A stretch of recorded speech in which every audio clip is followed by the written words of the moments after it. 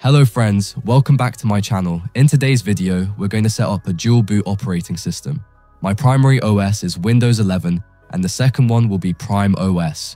PrimeOS is an operating system that lets you install and run all your favorite Android apps and games in a straightforward way. You can use it just like a complete desktop operating system, but with Android's flexibility. In this tutorial, I'll show you step by step how to set up dual boot with Windows 11 and PrimeOS. As you can see, Windows 11 is already installed on my system. Now, we'll proceed with installing PrimeOS. To install PrimeOS, we'll first need the PrimeOS installation file. Open your browser, and in search bar type PrimeOS and press enter. You will see lots of results. Open the first website, primeos.in. Once you open the website, you'll see its main interface. The first option available will be Device. Click on it and choose the x86 option. After that, move to the version section, where you'll find a list of all available PrimeOS versions. If your system has lower specifications, you can choose the Classic or Standard version. For a mid-range system, Android Classic and Standard works well, while high-end systems can run the latest Android 11 version. In my case, I'll go with Android 11 latest version, because I've tested Android 11 and it is working fine on my system. You can select whichever version suits your system best. Once you've selected the version, go to the Type option and choose the .iso file format. Then click on Download Now button. A short 5-second countdown will appear, and the download will start automatically.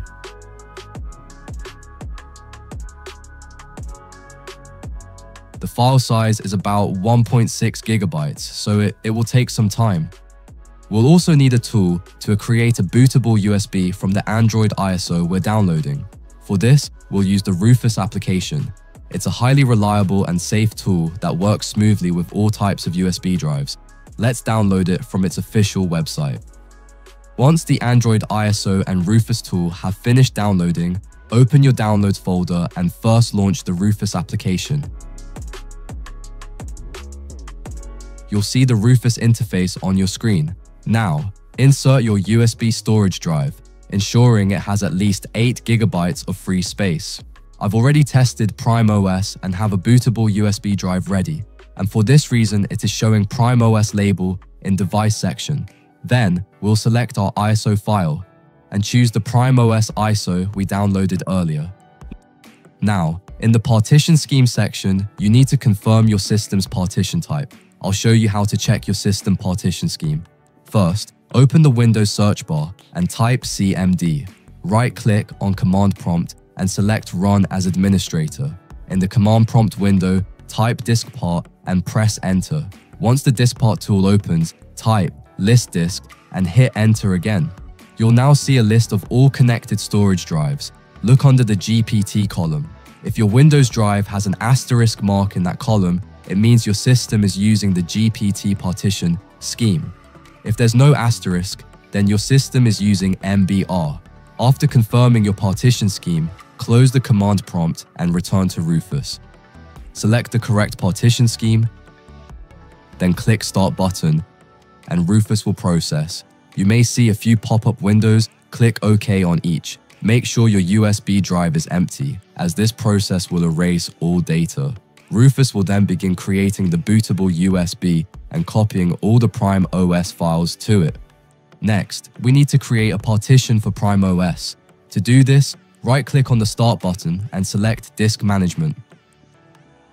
Once the Disk Management window opens, locate the drive you want to use. Choose the drive on your system that has enough free space. This could be any drive, such as C or D, depending on where you have more storage available. In my case, I'm using the C drive. Right-click on the selected drive and choose Shrink Volume. Enter the amount of space you want to allocate for PrimeOS. For example, I'm entering 20 gigabytes here. After that, click Shrink. You'll now see the newly created unallocated space, around 19.53 gigabytes. Right-click on this unallocated space and select New Simple Volume. Then, click Next twice and assign a volume label. I'm naming it Prime, so we can easily identify this partition during the PrimeOS installation. After that, click Next, and finally, Finish. After creating the partition, close the disk management window and let Rufus finish the process. Okay guys, USB drive is now ready. Let's close the application and restart your system. After restarting your system, a black screen will appear. Keep pressing the boot key. Press F9 for HP, F12 for Dell, or if you are using other brand laptop or computer, then check online for your brand's specific key. Once the boot menu screen appears, select your USB drive. After a short moment, the PrimeOS installation screen will be displayed. You will see 3 options. The first option is PrimeOS Live, which allows you to run PrimeOS without installing it. This lets you explore all its features and check if it works properly on your laptop or desktop, such as testing the hardware, sound, LAN port, and Wi-Fi. If everything works fine, you can proceed with the installation. For this video, we will install PrimeOS. Select the third option, which is for installing PrimeOS, and press Enter to continue. When you reach the partition screen, you will see a list of all your hard disk partitions. Locate and select the one labeled Prime, then press Enter.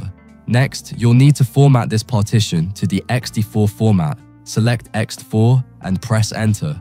Keep in mind that all data on this partition will be erased, so choose Yes and press Enter to confirm.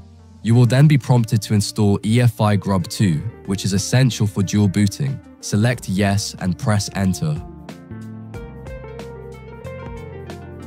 After that, choose Run PrimeOS.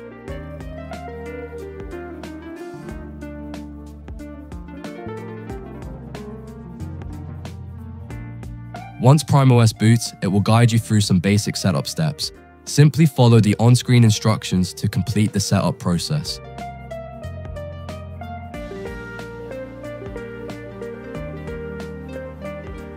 We've successfully installed PrimeOS with dual boot alongside Windows 11. First thing, the first step is to connect it to your Wi-Fi network. Once connected, open the Play Store and sign into your Google account, just like you would on a smartphone.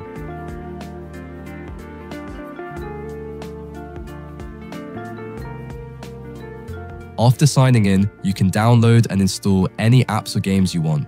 PrimeOS functions just like a regular Android system on a smartphone, making it a great way to enjoy Android on your laptop or computer. It's lightweight, fast, and easy to use. After using PrimeOS, you can power off or restart and boot back into Windows whenever you want. After restart PrimeOS, you will see this Type Boot Screen menu. You'll see a screen with options, PrimeOS at the top, and your Windows drive, with the Windows icon listed below. Simply select Windows, and it will start up normally. And that's it for today's video. I hope this tutorial helped you understand how to set up dual boot with Windows and PrimeOS. Now you can enjoy both Android and Windows on the same hard drive, without needing an extra computer or formatting your system. If you found this video helpful, don't forget to like, share, and subscribe for more tech tutorials. Thanks for watching, and I'll see you in the next one.